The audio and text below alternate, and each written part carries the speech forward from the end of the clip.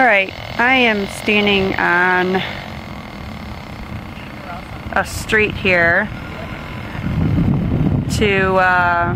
on March 13th,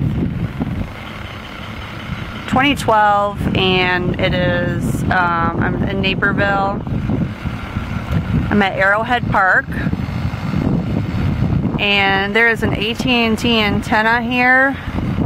All these boxes, this brand new fancy box from AT&T with all their AT&T lines here. And I'm just testing radio frequency emissions from this. This is a miniature cell tower. Omnidirectional miniature cell tower. And I believe the city of Naperville approved for these to be installed right here next to these lovely homes.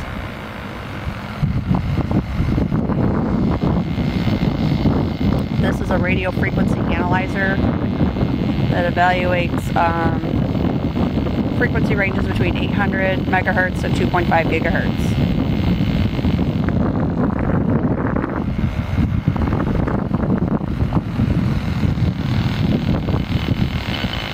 So maybe this is the new way for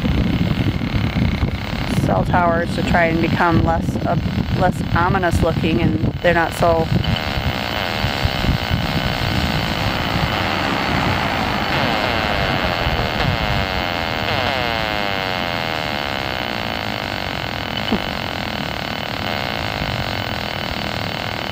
emissions look to be very much worse than a smart meter, except the smart meters on our houses.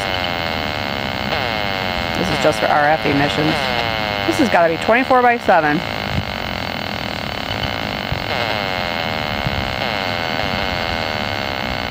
This is set to peak at microwatts per square meter.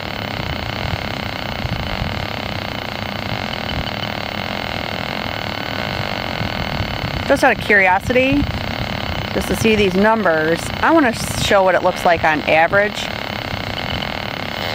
I'm going to switch it to average here. Oh, that looks a whole lot nicer, doesn't it? But is that what really affects the biology of the body?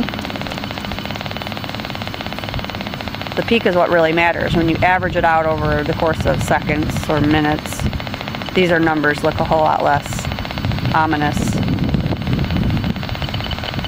I'll switch it back to peak again.